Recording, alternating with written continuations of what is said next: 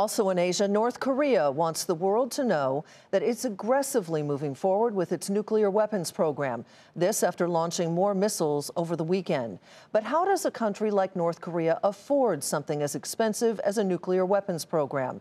A new report from the United Nations may hold the answer. Michelle Caruso-Cabrera has the details. The new UN report details how North Korea makes millions by selling arms to countries in Africa and the Middle East, and billions selling coal and iron ore to China. One example in the report, a ship seized by Egypt in the Suez Canal was carrying shipments of 30,000 rocket-propelled grenades from North Korea. Destination unclear. The report shows the country sells various armaments through a company called Globecom, short for Global Communications, which advertises on the internet and makes almost no efforts to hide its North Korean origins. And there are many front companies like Globecom in the report, which are registered in Malaysia or China in order to try and hide their North Korean roots, but not very well. North Korean diplomats have been repeatedly caught smuggling banned goods such as gold bars, cash, watches, even this Bentley.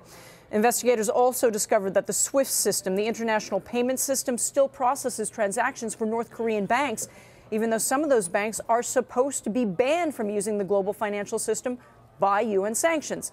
I've reached out to SWIFT and am waiting for an explanation. But North Korea's biggest influx of cash, more than $1 billion last year, came from selling coal and iron ore to China. China has promised to curtail those purchases more than once, but it hasn't happened.